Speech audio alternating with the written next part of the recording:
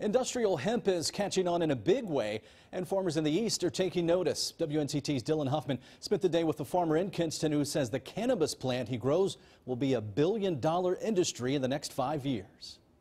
Yeah, the cannabis that this farmer grows has the same benefits as pot, but without the high. It's the same plant, it just does not produce high amounts of THC. Gator Williams has been a tobacco farmer his whole life, but he says that industry is slowly going downhill. So he took a new direction, growing industrial hemp, which is a legal form of cannabis. He's got 60,000 plants on his Lenoir County farm. They take the oils from the plant and use them for medical purposes. Gator says they can help things like diabetes, ADHD, and even pain. And for him, he has a personal connection. A back injury a few years ago left him heavily dependent on prescription painkillers. I needed to make a life change. So he did, and he says he wants to help others.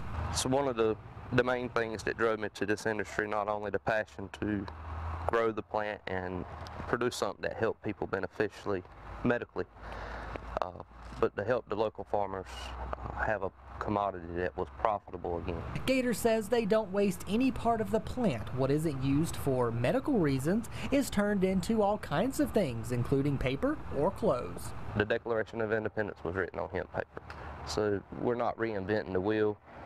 We're just reestablishing the wheel. And as leaders on Capitol Hill look to pass the Farm Bill, we're close to getting it done. To give our farmers and ranchers the predictability and the certainty that they need. Gator says if it passes, farmers will have a clear idea of what they can and can't do with this plant, and they will have a better chance to succeed, which for his family would mean everything. I don't even know how to put it into words, to be honest with you. It's a great honor and opportunity to be involved with this industry.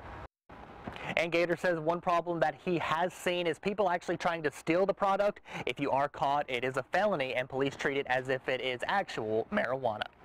In Kinston, Dylan Huffman at 9 on your side.